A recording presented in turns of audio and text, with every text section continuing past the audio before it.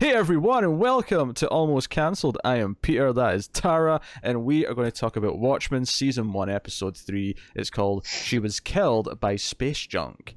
So, full spoilers for the episode, as always. And we have been waiting on one Laurie Blake making her entrance, and not only does she make her entrance in this episode, this entire episode is about her. It is from her perspective. They give her a hero's introduction, where the entire thing is just really about her. I mean, we do see other characters, of course, as she runs into them, but it's very much about her and introducing where she is right now. But before we do that, Tara was missing last week, so I have a couple of questions about last week's episode. Well, one, did you like it? Yes. I'm sorry Excellent. that I missed it because I actually wanted to talk about it. Two, your feelings on the American Hero Story segment.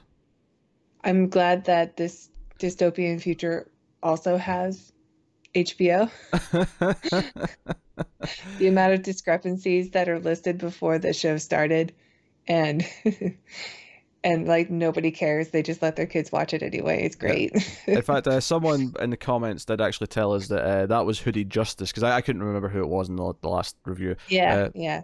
So, and I think they're playing Hooded Justice for a reason, because I think the guy in the wheelchair is the Hooded Justice. I mean, I think that's what the episode's trying to say.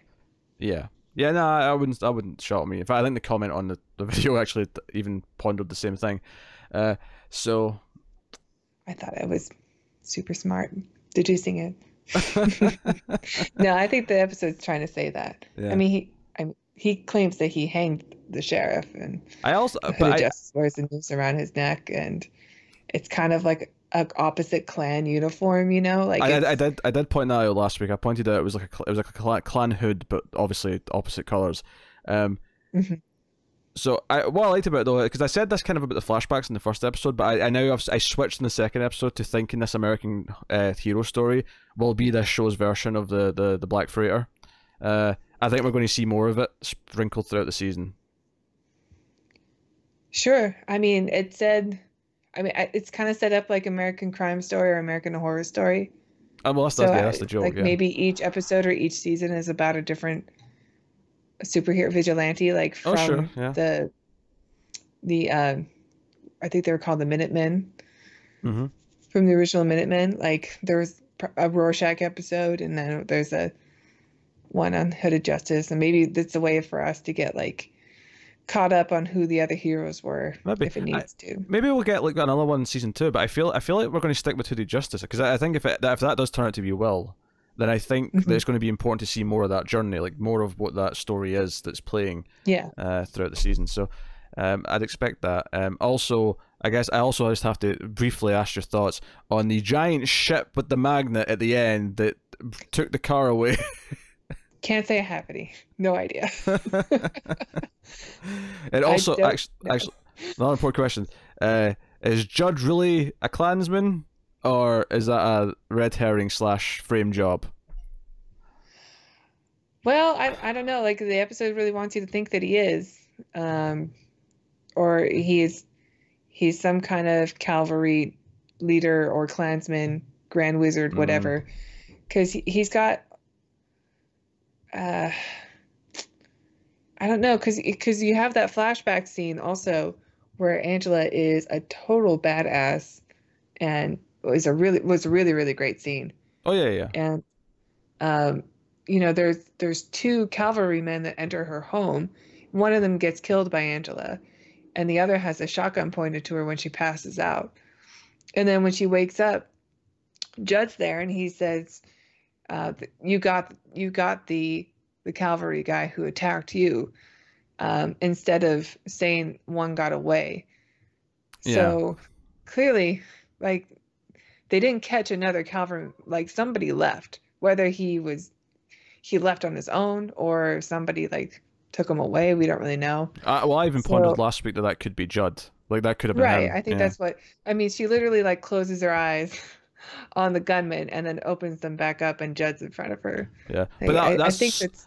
But it's also so on the nose that I kind of think. It could be, yeah. I mean, the puzzle is getting more complicated than it is becoming clear. Yes. And I love it, I'm still very into it. So yeah, I wanted to bring up a few of the major beats from last week. I'm sure there's other things that are worth talking about, but I talked about them last week. Everyone, you can go see that.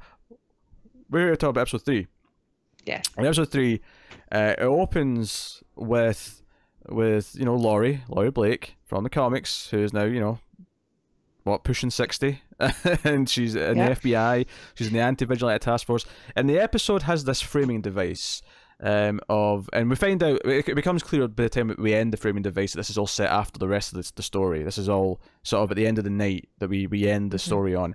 But she goes to this weird like phone booth thing that's blue and has like the atom symbol spinning, and it's like you can send a message to Mars so that Dr. Manhattan can hear you say something, because I guess they're treating them like God. This is like someone going to church and praying. They can come and talk to Dr. Manhattan. And I was thinking also maybe in a way like Superman, like if you need help you can ask for it and maybe he'll show up, or maybe not. But I guess the God comparison makes more sense. Yeah, well, I mean, I think both work. Although, of course, in this case, Manhattan has literally not appeared in 30 years. So, like, he's clearly, like, it's going to take something really special to bring him down. Who knows when they set up those booths, though? Or maybe Manhattan did it for them. Who knows? Yes. Oh, actually, I did have to make one more joke about last week. I never actually said this on the show. I think did I say it in the show? I definitely tweeted this out. I don't know. I'm not on Twitter. I don't know what you tweet. So last week when I was watching the episode, I thought Tobias Funke showed up. And then I remembered, no, it can't be him, because he's a never nude. Yes. Yeah. Because he was blue and naked, you see, he had his penis out. Yeah, someone definitely blew themselves. Yeah, someone blew themselves, yes. That was a joke. Yeah. Anyway. It would have been so great if they like lowered the ramp and instead of the blue dong, you got cut off. Oh dear! If they don't do that, if they do another season of Arrested Development and they don't like recreate that scene where it's Tobias and he's got the cutoffs on, I'll be disappointed. So she's on the phone. That's another thing that from episode 2 that I'm just I don't know what Vight's doing. Like, oh yeah, I don't know.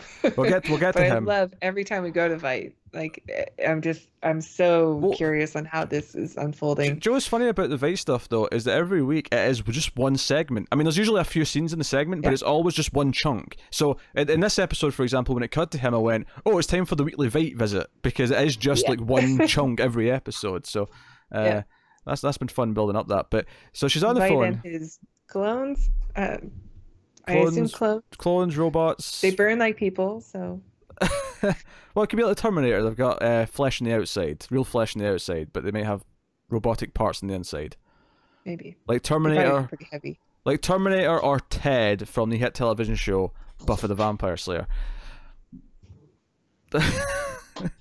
Take your word for it. Yes, there was a robot named Ted on Buffy. Just accept it and we can move on with our lives. So Laurie's on the phone to send a message to Mars that Dr. Manhattan may hear. I mean, maybe the assumption is that he hears all of them because he's Manhattan and he's like everywhere and he can hear everything. He's been there and back and the forth. I don't think Manhattan works that way. He's not omnipotent. No, like, he knows everything from where he's been. Like, but I don't think he's not everywhere. Well, no, but he effectively in time could be everywhere. He just has to make the choice to travel around back and forth and like because we've seen him make duplicates of himself. That was a big thing in the comics. He can be in multiple places at once. Remember Laurie getting mad at him because he was like multitasking, like he was having sex with her, but also on the computer in the next room. You know, like but he doesn't time travel. Well, no, but as long as there's a version of him. Well, okay, put it this way. He knows where this signal's coming out of. Anytime he wants to, he can go and listen to it. So, like, there's a good chance if he wants to hear it, he'll go hear it. If he's heard the message sometime in the future, he knows it now.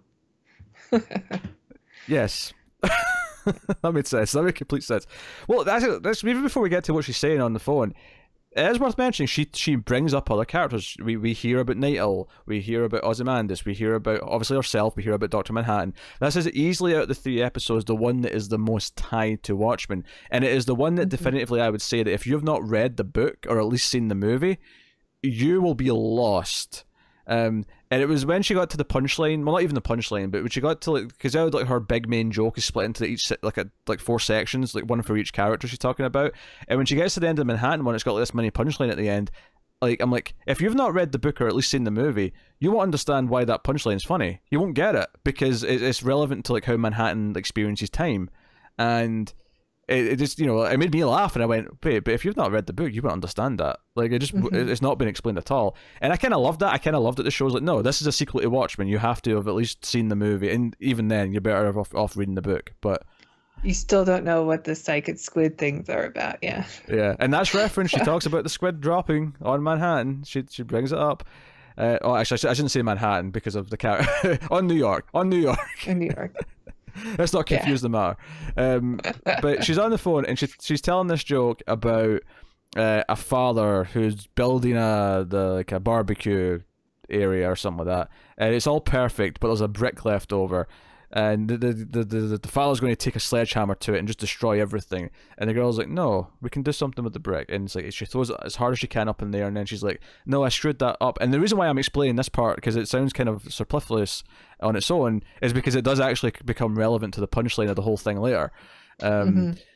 And, you know, we get this story playing out. I don't know if I should really go through these first, because the ending kind of ties into the main plot, but we're talking about it, damn it, so we're doing it. And she's like, no, so here's the joke. And it kind of splits up. And I love that every time it comes to this, and every time it goes back to like the main plot of her, like, you know, investigating stuff and whatever, the music in this episode, like the music in this show has been on point throughout. And yeah, I really noticed it with Angela's theme from the last episode too. Yeah, that pulse. Really, yeah, because the moment I loved is when she was faking being sick or ill or whatever, and as soon as Jane left the room, her eyes just moved to the side, and it was like boom, boom, boom, boom. Like she's like, oh, okay, I'm into this. You're right. It's like a pulse, like a heartbeat. Yeah. Where's cool. It's a very cool show with a very cool soundtrack. Yeah. Laurie, on the other hand, has this very kind of ominous synth that kind of comes in. And it's kind of it repeats a lot in this episode, and it gives it this really unique tone. And I love the atmosphere that this show is building around itself. And she's telling this joke. She's like, "Here's this joke, right? So these 4 heroes are at the pearly gates, right? And they see God, and it's split into like one for each character. So the first character goes up, and I think the first one that goes up is Night Owl, right? She doesn't say the names, but you get it from context. Yeah. But you get from the context who she's talking about. Again, if you've read the book and know these characters. If not, you're going to be kind of lost here. But she's like, you know, so you're a vigilante. You put on a mask and you help people. He's like, how many people have you killed? And he's like, well, none. And he's like, well, you're too soft. Snaps his fingers and the hero goes to hell, right? And that's like the first one. And then the second one, it's like, okay, so this genius. No, it's not him next, actually. Is it him next? Yeah. Yeah, it's him. It's like, all right, so, you know, what did you do? Like, you're like, oh, I saved the world. Yeah, but how many people did you kill? 3 million, give or take. Give or take a few. They're like, well, that's awful. Snaps his fingers. And God goes, Christ. That didn't make me laugh, actually. It's like, snaps his fingers, go to hell. And then the one after that is obviously Manhattan, and she calls him a blue god, right? To differentiate between the actual god. And it's like, so, you know, what are you, blah, blah, blah. And when, you know, they get to the thing, he's like, well, you're already going to send me to hell, so there's no point in really answering. You know, and in fact, when he says like, how many, you know, people did you kill? He's like, well, dead or alive, everyone's the same amount of particles, so it doesn't really matter. Which is the most like probably the darkest answer. Right? And he's like, well, I already know you're going to send me to hell, so let's just go. And he's like, how do you know I'm going to do that? Because I'm already there. And that made me laugh. That was a good Manhattan joke, because that's how Manhattan experiences time, is that he already knows what's going to happen because he's already experiencing it simultaneously. That was a nice thing. But there is the fourth one, and the fourth one is herself. It's Laurie, and you know, and it ends with this joke where there's like, you know, what did you do? And she's like, I'm the girl who threw the brick up, and you know, she jokes that the brick comes down, hits God in the head, and that's the joke. And she even calls him John before she hangs up. You know, she's running out of time. There's like a timer on this call, and we get this punchline to the whole episode where the metaphorical brick lands right in front of her, which in this case is the car. I believe it's the same car from last episode that was in the magnet, right? I think so. Yeah, that's my assumption. And I love that we know it was on a ship that had a magnet, and it's probably just been dropped from the ship, and that's all it is. It's just a coincidence. But she looks up at Mars and just sees Mars glowing, and she's like, she takes it as Manhattan almost as like giving her this like clue, this gift of, here, look into this. Like she's looking up and smelling at Mars. Is that what that was? I didn't think that was Mars. I thought that was just like the light from the ship.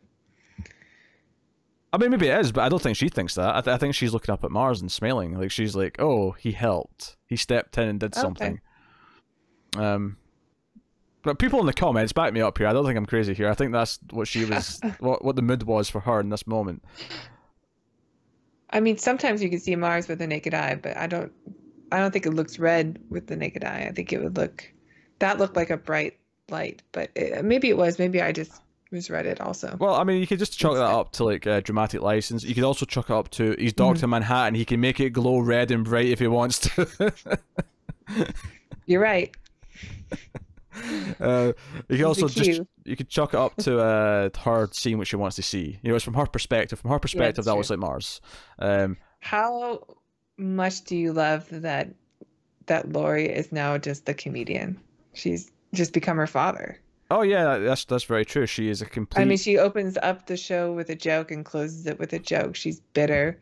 She kills and she doesn't play by the rules anymore she just has disdain for everything now. Yeah, she doesn't believe it. She doesn't believe in heroes. She hates heroes, especially. She's on an anti-vigilante. She calls every hero a joke. Yeah, she's an anti-vigilante task force like leader, and you know we start with her in this bank heist where it looks like she's a bank robber, and obviously we just know that's not what she is. But this like fake Batman comes in, and he's even doing the Christian Bale voice. It sounds like he's like, it's good. Let the hostage go. Like that. That's like what it sounds like. And it's really good stuff. And she is like, nah, we're all FBI, and they all pull out their badges, and it's a stain. He's like, oh shit. Like I love that he said oh shit in the Batman voice. It really made me laugh. And the rest of them, this is our introduction. She comes in, or she goes home rather. And we set up, and I love like so the Senator Kane, who we introduced to last episode at the party, which was I liked that they kind of set him up last episode, because I pointed out that they made such a big deal about setting him up that he's definitely coming back. So here he comes in, and we'll get to everything else that happened in the scene, but I want to mention the shot towards the end of this where there's that the four quadrant like painting behind her of the four heroes, and her own head is covering her square.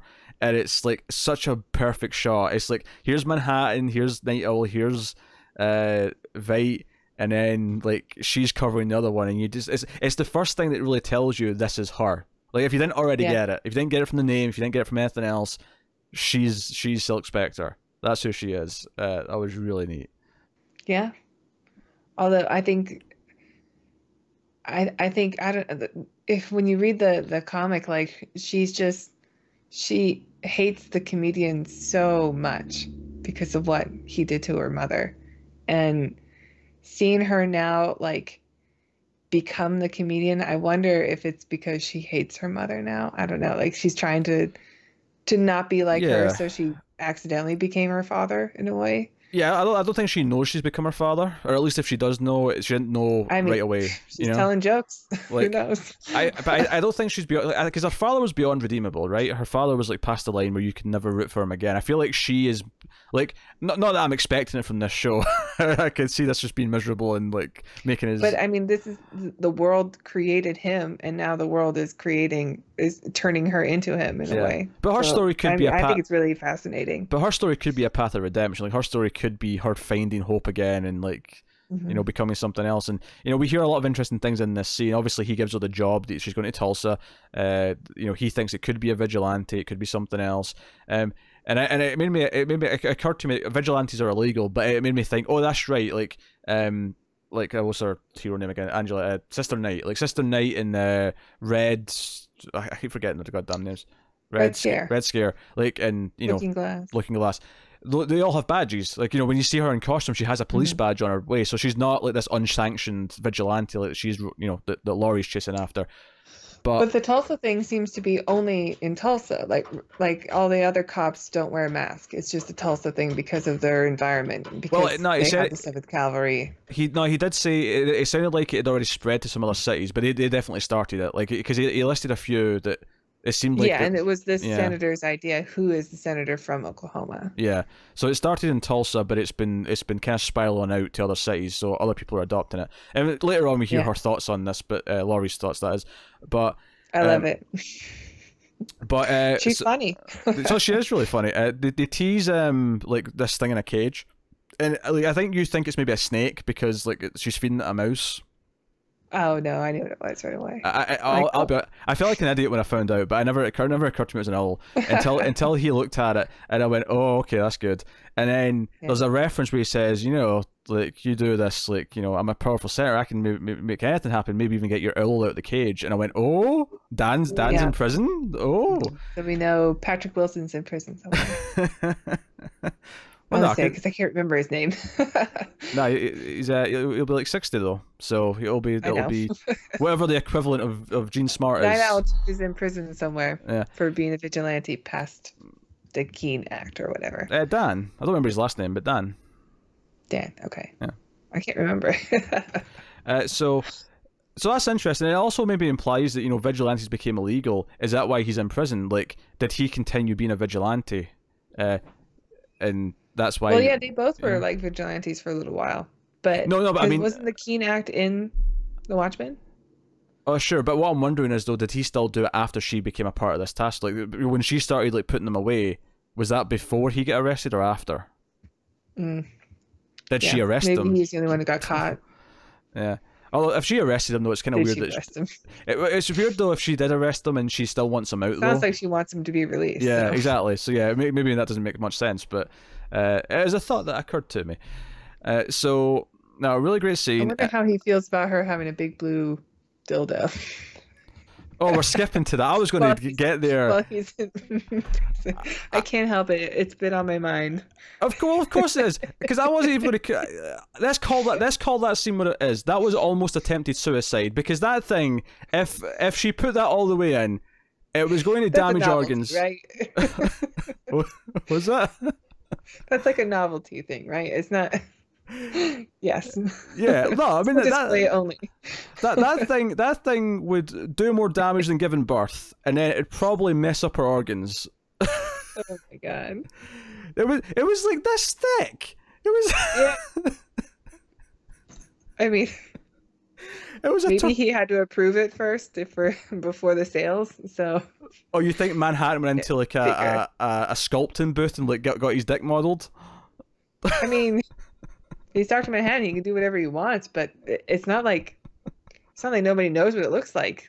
He doesn't wear clothes. I know. This is, yeah. I mean, it was a good laugh. Don't get me wrong. It was a funny moment. Right. But my first thought was that will kill you.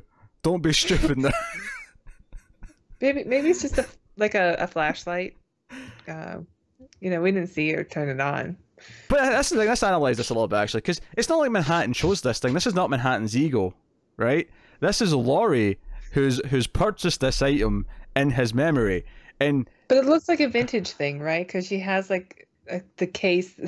Well, that's the other thing. The giant case that it comes in. This comes in. With a magazine thing. It looks like. I don't know. This comes in the sort of metal case you take audio equipment around in. It's like a safety case to protect it from damage. It's in foam. It's the kind of thing you see in Mission Impossible where it's like handcuffed to somebody. That's how much she cares about it. Excuse me 1 second.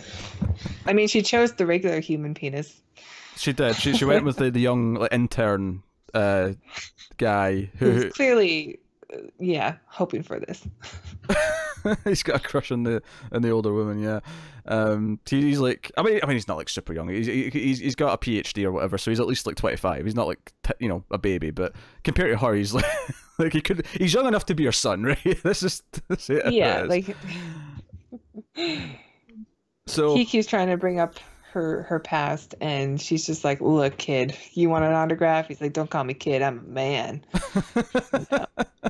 And like has his own little vigilante mask, just conveniently. Yeah, I feel like though the actual line was not "I'm a man," it was Don't call me a fan. I believe is the exact line. Yeah. Right. Don't call me a fan. I have a PhD. I did a thesis. Yeah. So anyway, let's rewind back, right? So she goes to this meeting where the FBI dudes are like, you know, showing like the evidence of the Tulsa case.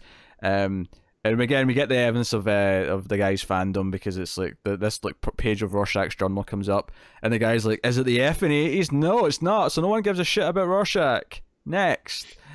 But they won't let her go alone, so she picks him, and they're on like a private jet going to Tulsa, and yeah, he asked some questions about like you knew Veidt, right? Like, you know, we heard he died, but I heard, you know, like I know a guy who thinks he just like got plastic surgery and he's hiding. Like there's all like these. He said theories. like in the Antarctic, right? Which is where we left him. Yeah, that was the last place we saw him. Yeah. I mean, I have a ton of questions about Veidt, so we'll get to when we get to Veidt. We'll get to it. Yeah. So you know they land and like again there's some bickering in the car. Like him, you know, asking for a question. She goes to the station, the place where they've got the pod, where Looking Glass does his thing, and she kind of interrupts like a beat down interrogation kind of thing happening, and again she made me laugh because she's like, "Excuse me, sir," because Red Scare and this other woman are like beating the shit out of this guy, and she's like, "Excuse me, sir, I'm the FBI. Is your civil rights being violated?" It's like, "Yeah, they're beating me up," and I was just kidding. I don't really care. That was good, and she clearly has disdain for all this like mask wearing because you know she doesn't seem to like this. She talks to Looking Glass and she tells him to take the goddamn mask off, and she's like, "I know your name." She calls him by his name, which she's not supposed to know, but obviously she's high up in the FBI. She has access to information, yada yada yada, and she's like making fun of his racist detector, as she calls it. He's like, "It's more complicated than that. Give him a button back. Stop pressing my button." Yeah. But she's, you know, it's like, oh, well, she's got a day off. She's looking for sister night. Well, she's writing a eulogy, so she's got a day off. The funeral's in a couple of hours, and she's like, oh, I better go and put on something black. And she comes to the funeral, and we have this like, cause this is the first, because obviously Angela's been the main character the first couple of episodes, so it's kind of weird this episode not seeing her until like at least halfway through the episode at the funeral. And yeah, especially after that cliffhanger of an ending. Yeah. Yeah, all I was thinking is like, what's going through your head right now, Angela? You saw a car get taken away with a big magnet. Well, indeed has friends in high places. Indeed. So, and we get, you know, she kind of like does the phony kind of nice thing, like, oh, I'm sorry for your loss. We should talk over coffee kind of thing. And then the funeral itself happens, and Angela is given the eulogy.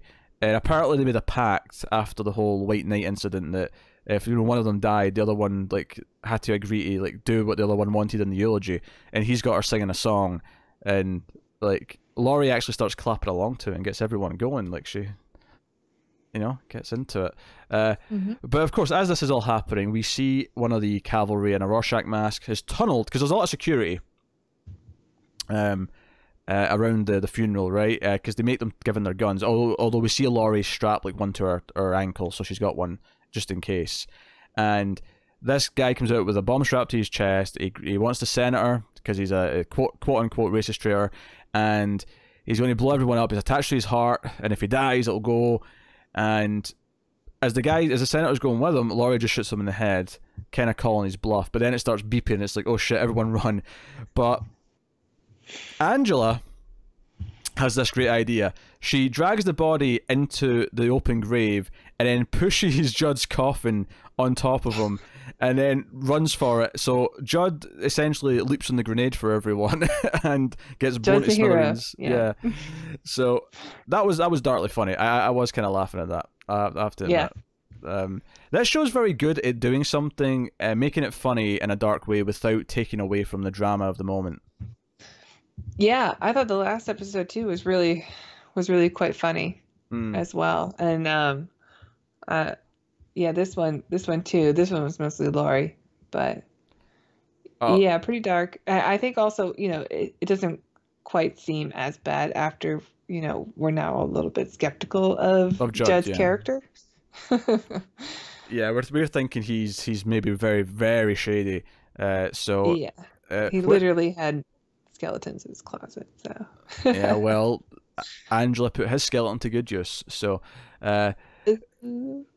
afterwards, Laurie steals coffee from the dude and goes to talk to Angela, who's got her goggles back on, her fancy red X-ray goggles, and she comes out the tunnel that the guy climbed out of, and she's like, "Hey, let's have that coffee now."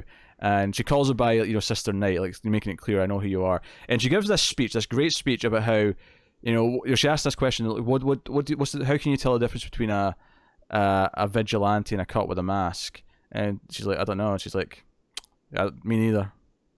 She's really makes this point, and she gives this whole speech, and like this kind of intimidating speech, like you good guys, you think you're good guys because you do this and you do that, and I eat good guys for breakfast. She makes this big whole speech, and I love this thing at the end where there's like a couple of beats with like sort of like dramatic silence where it's like waiting for Angela's reaction, and then Angela just goes, "Ooh!" Like she might as well have done the jack off sign at her and walked out. Like it was like basically like, you're trying to scare me and I don't give a shit. I don't care.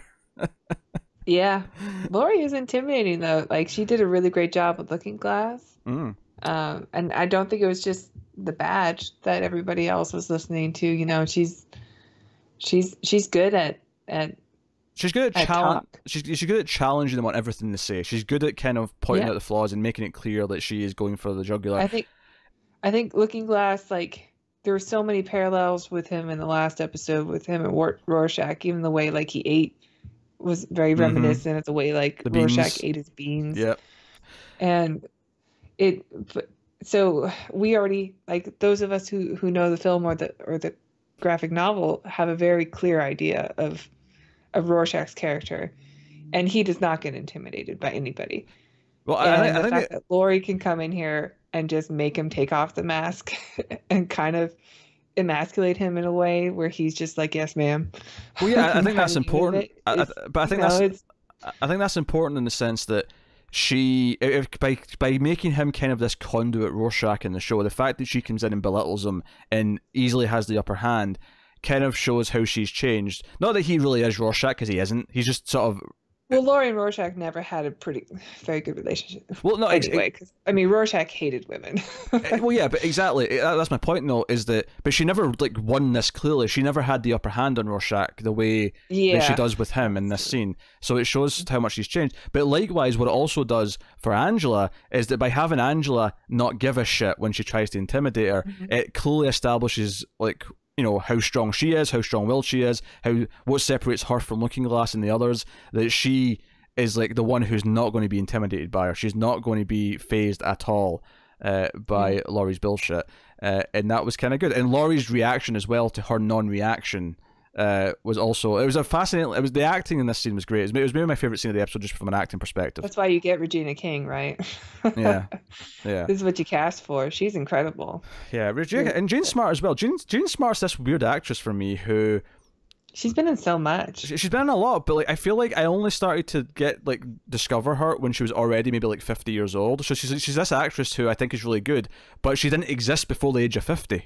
It's kind of weird. It's kind of like Morgan Freeman. Morgan Freeman feels like he never existed before the age of 50, but he's been around a long time since then, just being an old man, and it's been great. Yeah.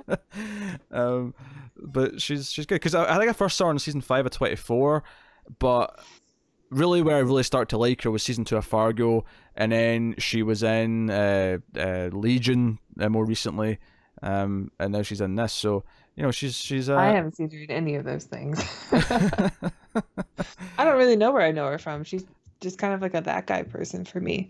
Yeah, that's true. But no, really, really good. And it's after this, obviously, we go back to the motel where we get the dinosaur deck.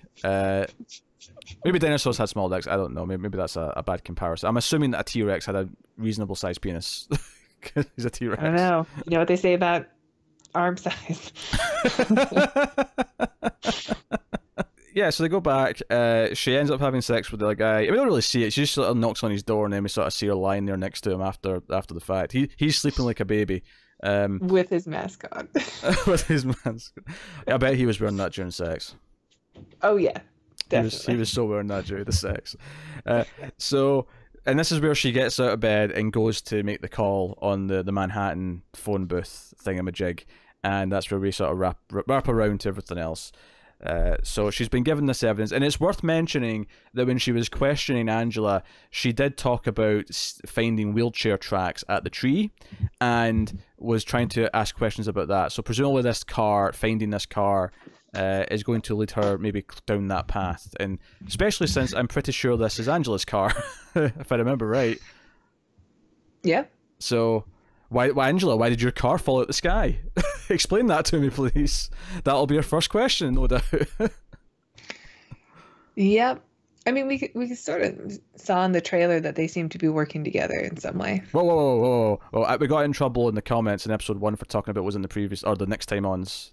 Well, this is like the original trailer for the series. Some people avoid them, so we're best avoiding it.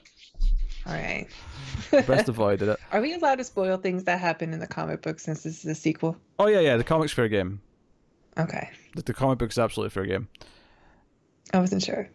Yeah, we can talk about Rorschach dying. We can talk about I don't know, whatever else.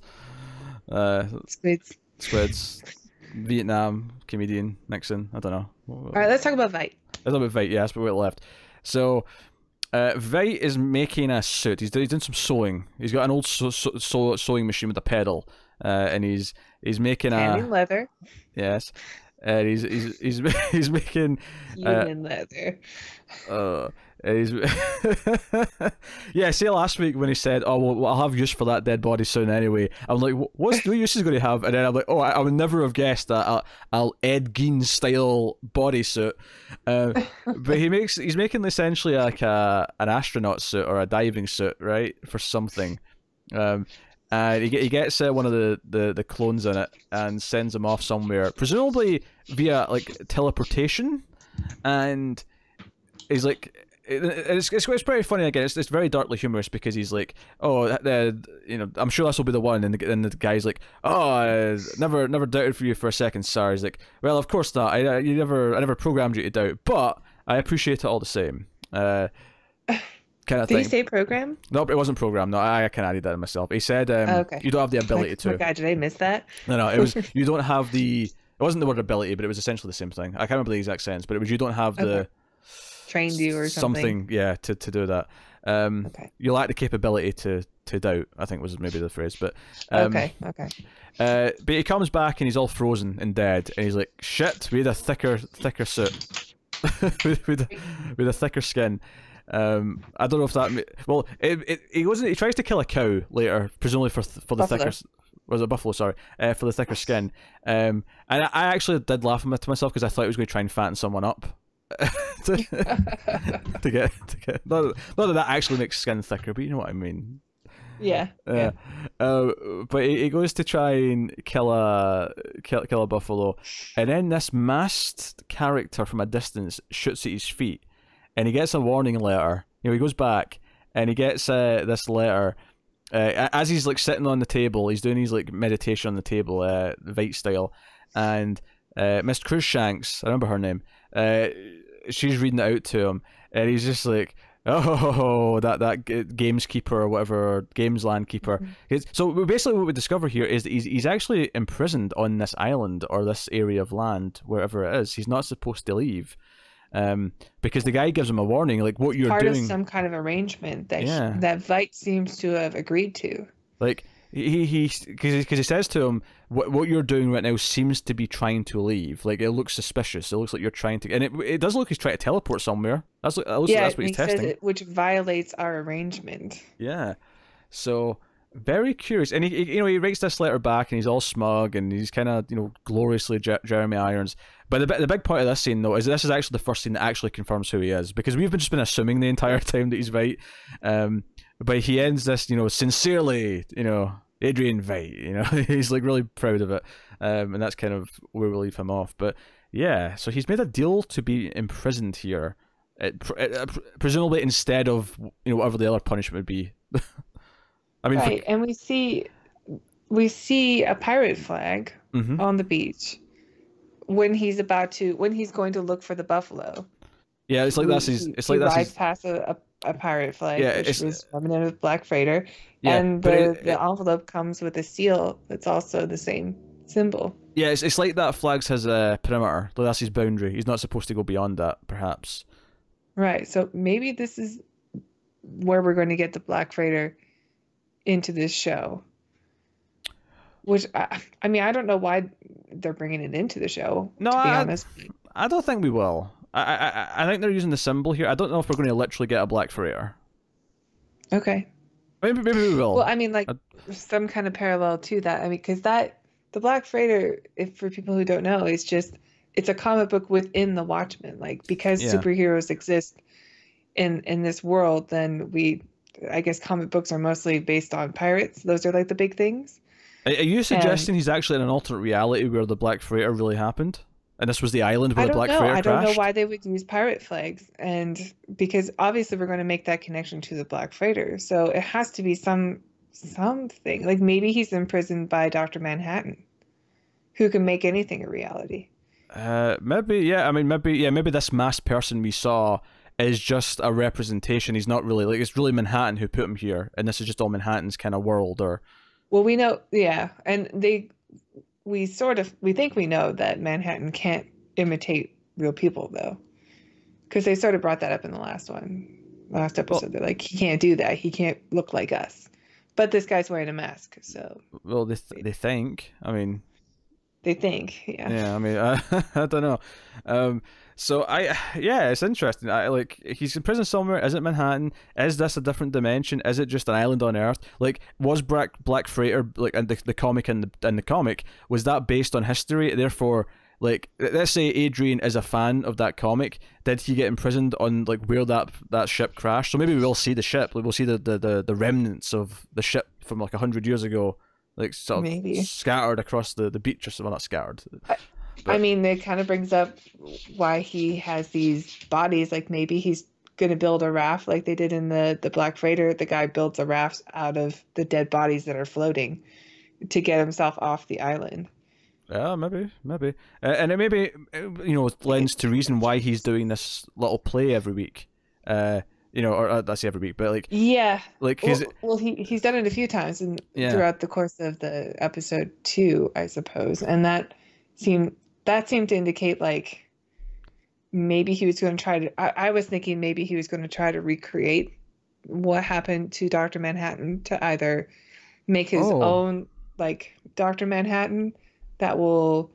I never took it as that will see him as a master, or maybe try himself. No, I never took it as that, because it never felt scientific. It felt purely about resentment. It felt purely about laughing at this story, because this felt more like an emotional like obsession to me than it did like him trying to accomplish something with the play. That felt super like just about him and a really egotistical, I'm going to watch this performance. And I will say, I laughed out loud when he burned the guy alive. Like, I really thought that was funny.